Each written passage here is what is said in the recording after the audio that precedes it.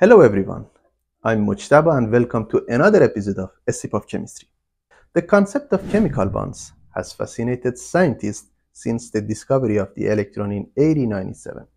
Over the years, numerous intelligent minds have proposed theories to describe this fundamental building block across various scientific disciplines, including chemistry, physics, biology, and engineering. In this journey, we encounter various theories, from the simple approach of Lewis, who depicted bonds as lines between nuclei, to the complexities of quantum mechanical treatments aimed at unraveling the mysteries of chemical bonding.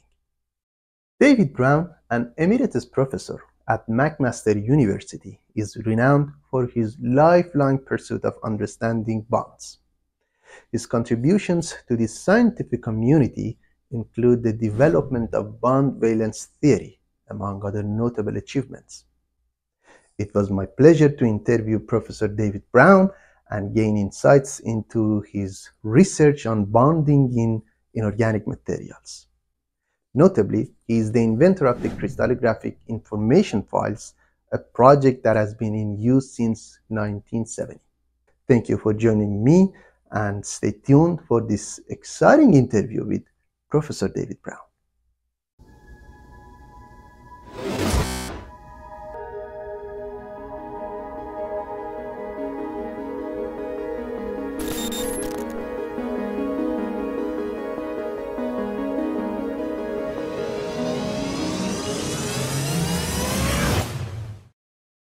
Thank you so much, Professor, for agreeing to doing this interview. I'm so excited about it, and thank you. You're very welcome. Yeah. Please tell us about your education and what did you do in terms of research at the University of McMaster? Yes. Well, I was my primary school teaching was when I was living in Montreal for that, but the high school was in England. I went to Felsted School. Then, of course, I had to do military service for 2 years, after which I enrolled in a bachelor's program at King's College London. They would only admit me into a general program. They didn't figure that I was capable of handling a full physics program. But after 2 years of that program, I did sufficiently well that they allowed me to take the physics program. But the advantage of doing the general program was that I did get some chemistry in there, and that had quite a bearing on what I did subsequently. So that was your the background of you all in university. What you did in the university, you did physics in England. Then for your career, I mean, as a professor at the university, you decided to come to McMaster. Yeah, well, I had to do a PhD, of course, and for that I went to the Royal Institution, where the director was Sir Lawrence Bragg at the time, and there I got involved with X-ray diffraction, which was what Bragg had originally. He was the person who first did show the structure of sodium chloride using X-ray diffraction, and but at that time his group were mostly working on the structure of proteins, which was much more complicated. I was assigned to a supervisor who was more interested in organic chemistry, and I had a project of working out the structures of 2 copper complexes of organic molecules. The last year of my PhD, I went I spent in Zurich because my supervisor, Jack Dunnett, had been appointed as a professor at the ETH in Zurich, the Federal Institute of Technology. Okay. And then of course I was looking at the ads for postdoctoral fellows. At that point, I thought neutron diffraction might be an interesting area to get into. It looked as if it had some potential for expansion. And it turned out that McMaster University was looking for a crystallographer to develop neutron diffraction in their newly minted nuclear reactor. Yeah, that was it. So I came as a postdoctoral fellow, and my work is focused at that time on the neutron diffraction. Later, it went back to the X-ray diffraction because there are more problems you can look at in X-rays than you can with neutrons. During your PhD as a graduate student at that time, what difficulties you faced when you wanted to do your research? There was not nice computers around, I guess. So how did you manage to do all your research with the facilities that were available at that time? Well, the computers were just beginning to come into use at that point. So all the calculations we did were done by hand. X-ray diffraction involves a Fourier transformation of the strengths of the diffracted beams. And if you do this transformation, you get a picture of what the molecule looks like. But it's an elaborate and time-consuming calculation. Typically, it took about a year to solve one crystal structure. But there was a computer, a general-purpose computer installed in London, and I did do some of my calculations on that.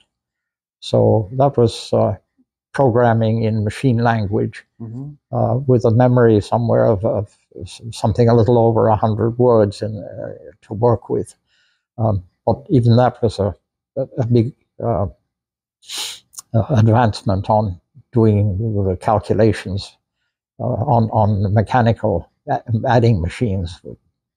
So that was an, I think, interesting experience, yeah, at the time for you. That how it saved your time, how much it saved your time to do this calculation using that mechanical computer. There were a number of tricks that were introduced into these calculations. There were what they called the Beavers-Lipson strips, which had all the trigonometric functions were available on that, so that saved a lot of time. And by using symmetries, you could cut down the calculations quite considerably in that way. But the diffraction patterns were all measured on photographic films, and we had to estimate the intensities of each of the diffraction spots by eye. So that was not a very pleasant activity. Demanded time and experienced eye, yeah. Well, I would work on my films for the first hour of the day, and that was enough. So every day I do an hour of measuring these intensities. Yeah, I can imagine how hard it was at the time. So you retired 1996, I guess, yeah.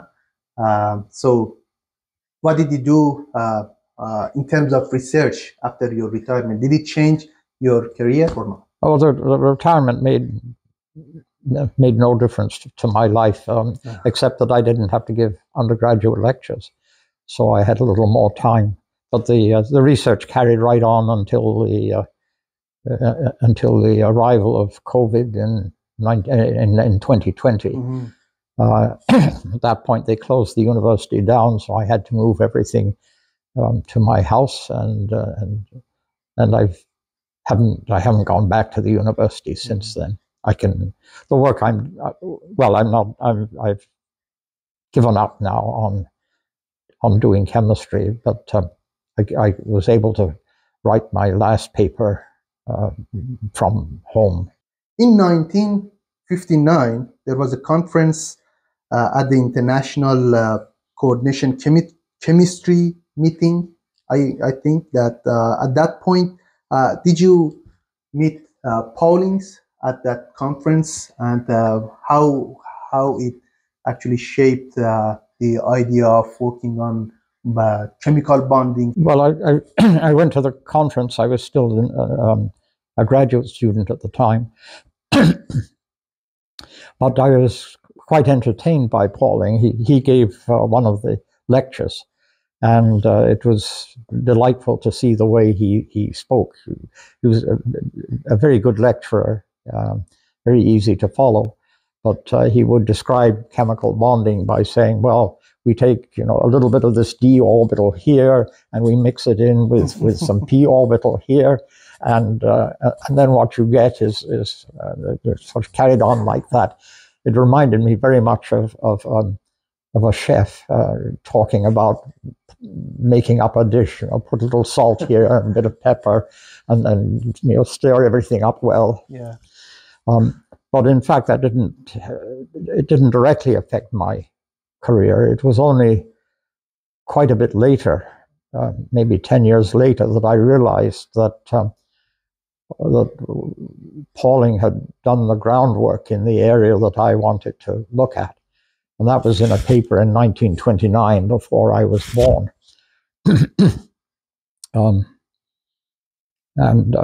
Pauling laid out some of the basic rules about the structures of inorganic compounds in that paper. I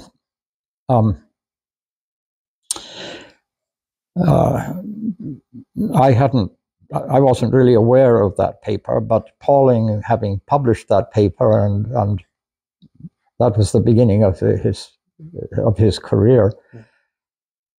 He then got interested in quantum mechanics, and so he left the area without following up.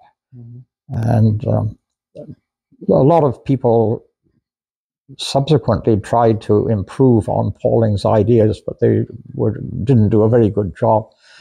And I got very worried when I found myself following in Pauling's footsteps, wondering whether I was going to be one of these people who really got lost and pushed the subject further than it was capable of going.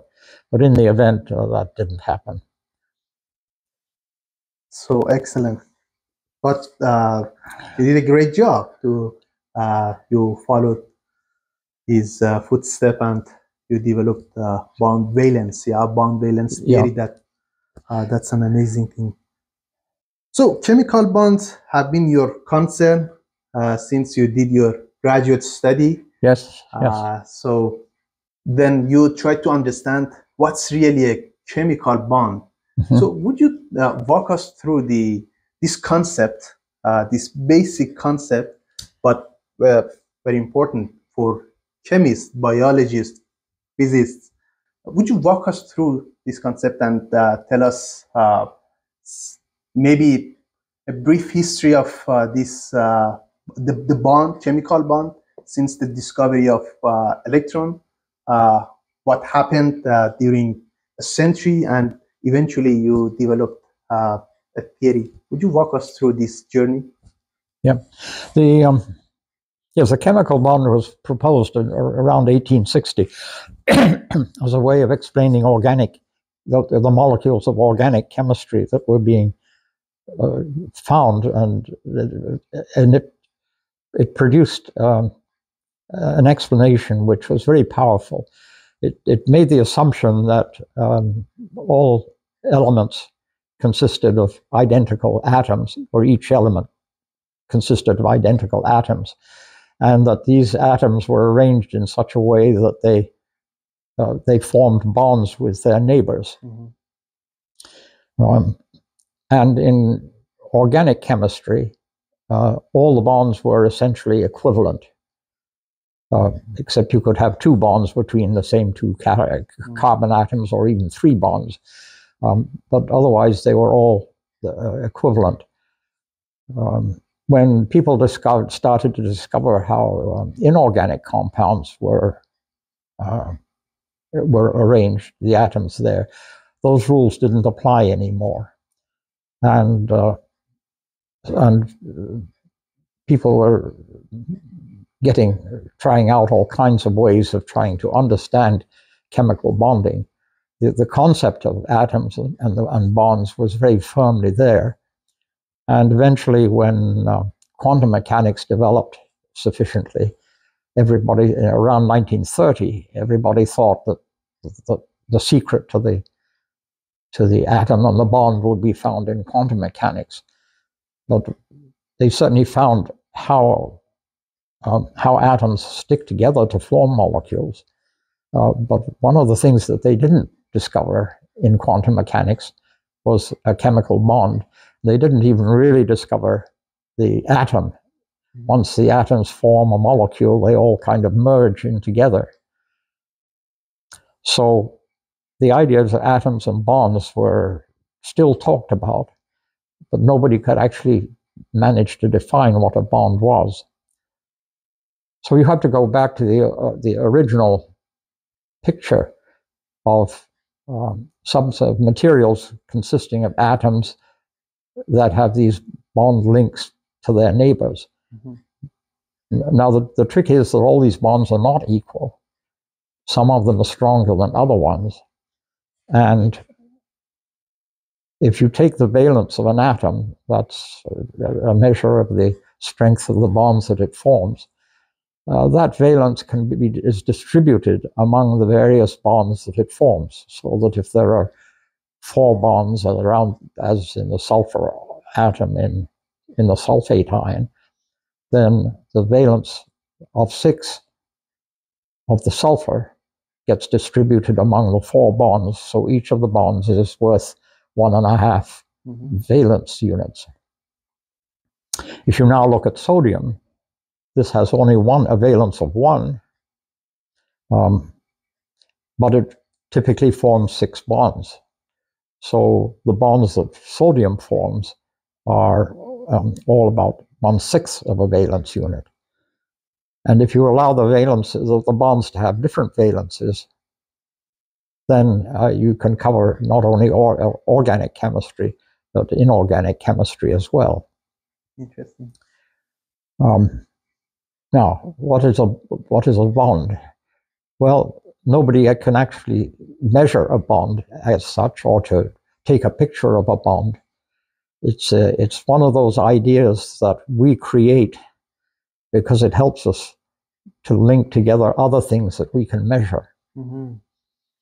So we can measure the length of a bond because it's the distance between the 2 atoms that are bonded, and that we can measure. And we also can make the assumption that the atom whose valence we know will distribute that valence among the bonds that it forms. And if you do that, you discover that there is a relationship between the length of the bond and the valence of the bond. The longer the bond gets, the smaller the valence becomes. And that's a very robust relationship. So there are other simple rules that you can make with these valences. Each atom forms an equal number, or uses an equal amount of valence to form a particular bond. So this means that if you're looking for things that will bond to sodium, you want to look for atoms that also form bonds with valences of around 1/6. If you take oxygen, which typically forms 4 bonds and has a valence of 2, oxygen forms bonds then with, typically forms bonds with valences of about 1/2. And that's rather too large to form a nice bond with sodium, so sodium oxide isn't a very stable material. But if you go to magnesium, which has a valence of 2, and also forms around 6 bonds. Its typical bond valence will be around 0.33. Now, this is getting closer to the valence of oxygen of 0.5. So magnesium does form bonds with oxygen. So when you put all these things together,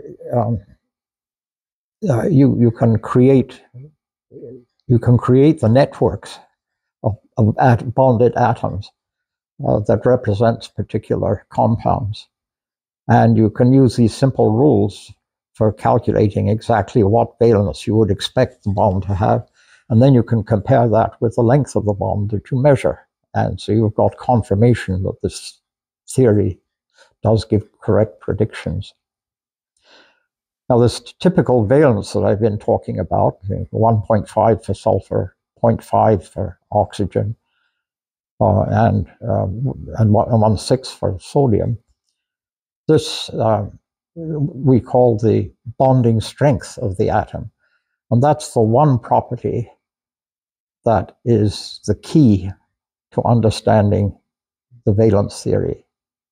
And it's the one property that all the chemists seem to have overlooked entirely.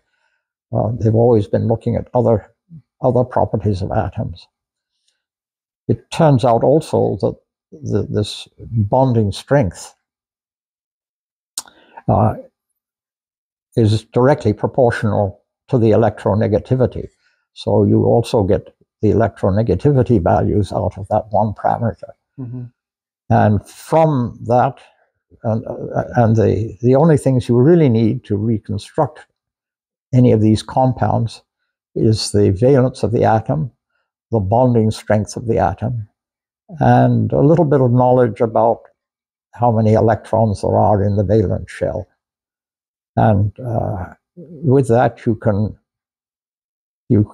create, or you can map structures, predict bond lengths, predict which compounds are going to be stable, which ones will not be stable, how compounds will react, what their chemical properties are, and what their structures are. So it's a very powerful theory. It's very simple, and it has absolutely nothing to do with quantum mechanics. Now, the fact that it has nothing to do with quantum mechanics means that it's not as powerful as quantum mechanics, but it's much simpler, and it can be understood by people in high school. So it's an excellent model for introducing chemical bonding and structure. But it's also a powerful enough one that you can that experienced chemists can use to quickly think through what the properties of a particular compound might be without having to revert to quantum mechanics. Yeah, quite simple, but very instrumental, very powerful. Yeah, that's an interesting theory. If a graduate student and an undergraduate student ask you this question, that what's a chemical bond, how you describe it to them? Well, to the undergraduate, to the school student, high school student, I would say that all the materials that you see around you can be simply described as composed of atoms, and that these atoms are linked to their neighbors by chemical bonds which form attachments. So these atoms stick together. So you can describe chemical molecules, you can describe crystals as an array of atoms that are all linked together into a network by these bonds.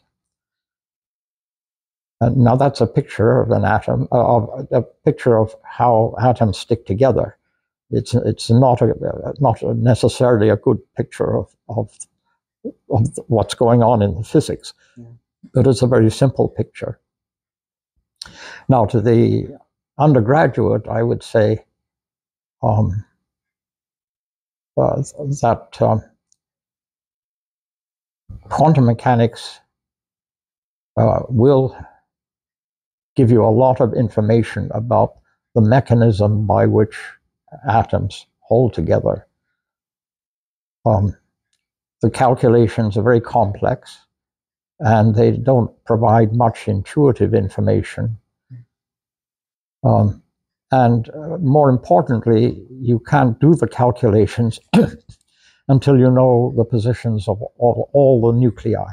So you have to know the structure of the compound before you can do the quantum calculations. In the valence theory, you don't need to know where the atoms are. All you need to know is which other atoms they were bonded to. So it's much more flexible, and it's incredibly simple. The mathematics is at the other extreme from quantum mechanics. Can we see the chemical bonds? No, a chemical bond is not something that you can see. It's a way of describing atoms. The things that you can see are the nuclei and the positions of the nuclei. And if you, in fact, use neutron diffraction rather than X-ray diffraction, what you're looking at are the positions of the nuclei. You can also see how the negative charge that surrounds the nuclei is distributed throughout the compound. But what you can't see is any sign of a line between two nuclei that would represent the bond. Please tell us about the inorganic crystal structure database and crystallographic information file projects. You've been actively involved in establishing these two databases, and please tell us about it. Yeah. Well, okay. The first 10 years that I spent at McMaster were really exploratory. I had no idea really where I was going. By hindsight, I can see I was interested in all the different kinds of structures that I was measuring. These were mostly compounds that were provided by my colleagues in the chemistry department, particularly Ron Gillespie. And some of these were quite interesting structures from the chemical point of view, the way the constraints of the chemistry and the constraints of the positions of the geometry, the positioning of atoms, affected each other. But it was when I met Bob Shannon, who came to join us for a year. I met him on the second day of his stay at lunchtime, and by that evening, I knew that we had hit on something that was particularly interesting. He reintroduced me to Pauling's paper, and what we really needed to do at this point was to look at as many crystal structures as we could possibly find, and look for the patterns, how the bond lengths and the bond valences correlated with each other. And to do this, this meant going to the library, finding a paper with a description of a crystal structure, copying down all the coordinates of the atoms, coming back to the computer, punching up all these coordinates on the punch cards, which then fed into the computer. And we could then recalculate all the distances to make sure we had all of the distances that we needed. And we had to do that for, I don't know, 400 or 500 different compounds. And Bob Shannon did most of that work. It was a very noble work and completely uninteresting in itself. So when he left me 4 or 5 large boxes of punch cards. And all that effort that he put into it was really quite useless because I couldn't find any particular compound out in these 4 boxes. The cards, to them, they were all together by compound, but it was difficult to find which cards belonged to which compound. And it occurred to me that that if we had a database with all this information already coded in so that it could be read straight into a computer, this would greatly simplify matters. And in my second sabbatical year, I went to Cambridge, to the Cambridge Data Center, and worked with them for a year. They were already producing a database for organic compounds. And we were developing, we wanted to develop a database for inorganic compounds. The kinds of information available are different for these two, so it made sense to have 2 different databases. But what then becomes apparent is that all the different programs that we had for calculating bond lengths and other crystallographic properties all had their own particular ways of entering the information. And what one really needed was a standard kind of information so that everybody's programs could read the same information off a punch cards or a magnetic tape. So it would have been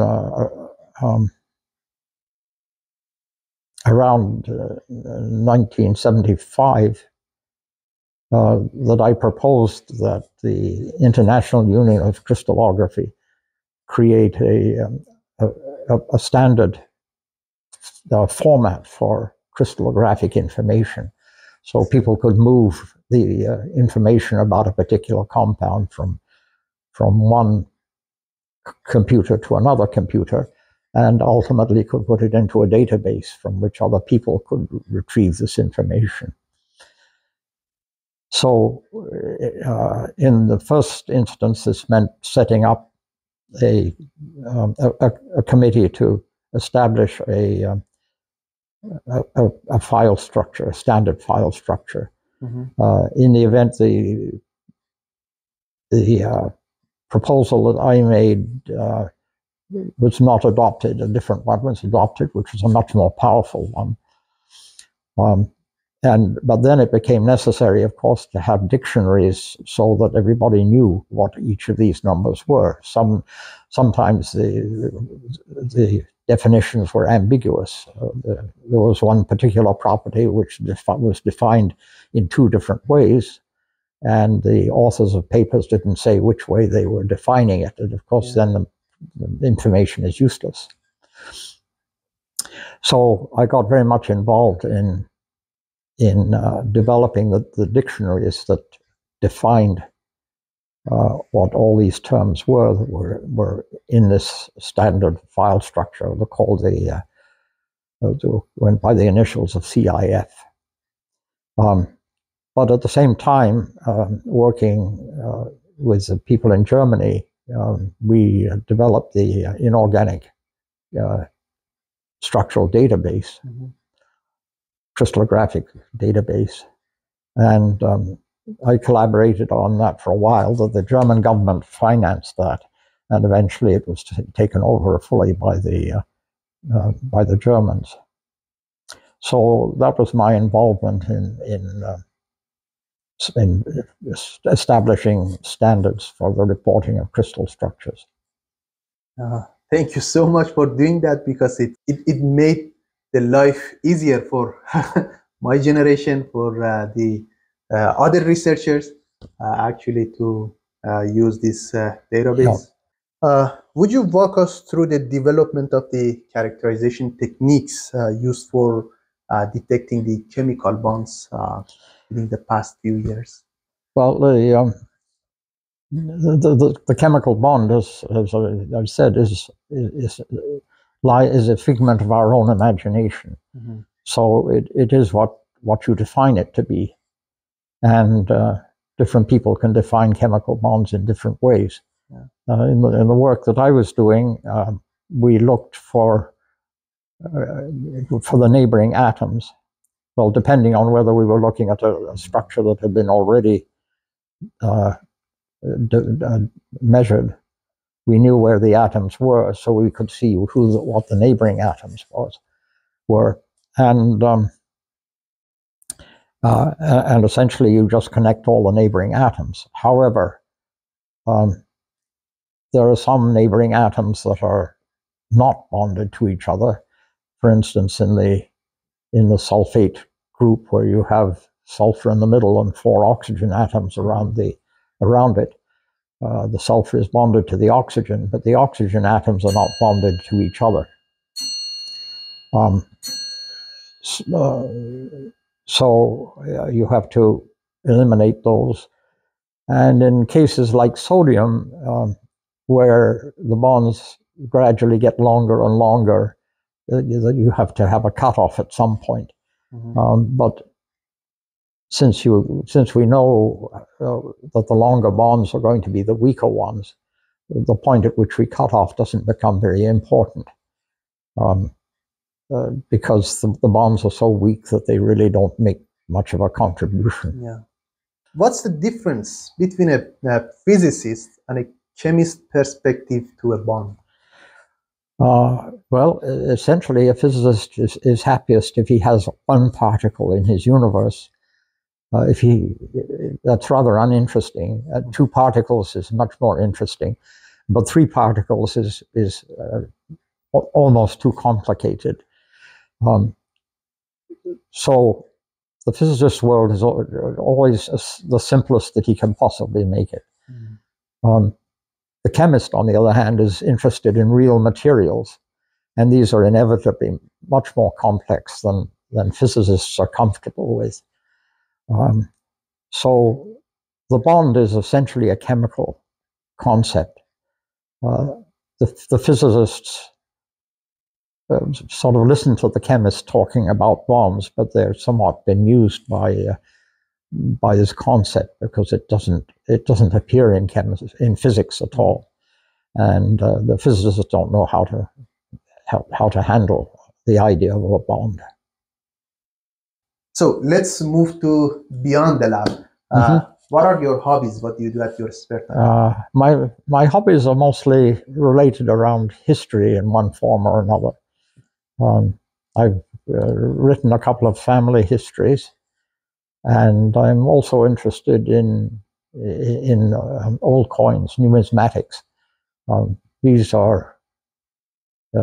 were introduced around 500 BC, and they're always produced in relatively large numbers. So mm-hmm. it's easy enough to. I mean, it's still possible to buy these coins at a reasonable price, even going back thousands of years.